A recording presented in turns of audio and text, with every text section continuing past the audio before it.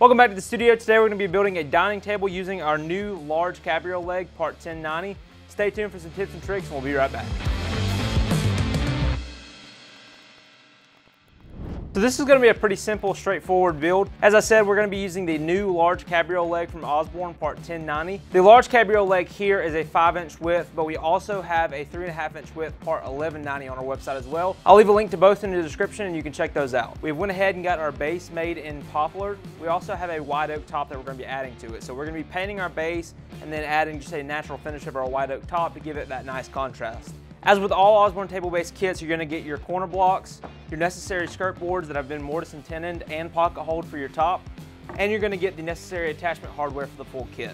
Now we've assembled several of these kits on the channel, but let's go ahead and go through it so we can start finishing our top and base.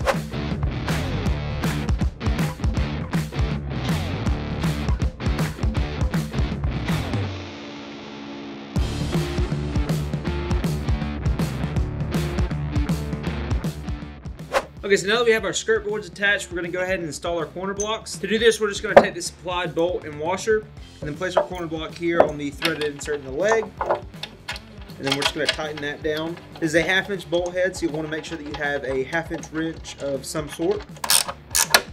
Tighten that up. Not too tight, just enough to give it some stability in that corner. Now once we have that done, all we have to do is install the supplied pan head screws.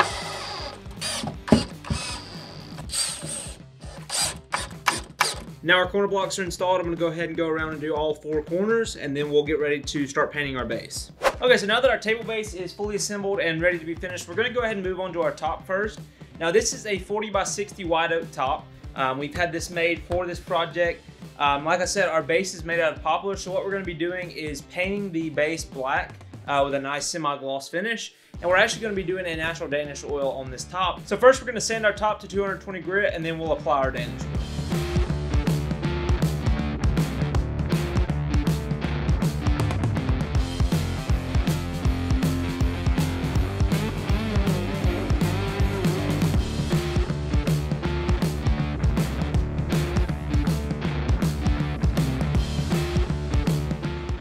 Essentially what we want to do with this Danish oil is flood the surface and wait about 10 to 15 minutes and let the wood pores soak in as much of the oil as they can.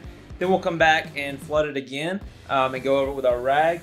And we'll keep repeating that process until the wood can't hold anymore and it starts to sit on the surface. Then we'll buff it off and make sure that we have a nice clean slate. And then we'll go ahead and apply our polyurethane on top. So as I said, for our table base, we're going to be doing a semi-gloss black paint. I find it easiest to use a paintbrush with this. You could use a roller if you wanted to, depending on the style of leg you have. But I'm going to go ahead and get this base painted, and then we can get ready to assemble our top and our base.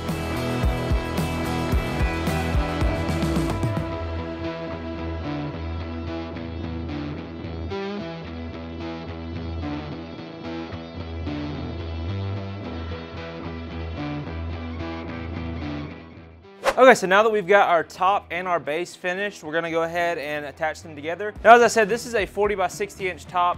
For our base, we went with a roughly 4-inch overhang on each side. So I went ahead and centered that up. Our base is completely centered on our top and ready to be installed. Now all we have to do is take these supplied screws that came with your table base kit and install them with our pocket holes, and then our table will be finished.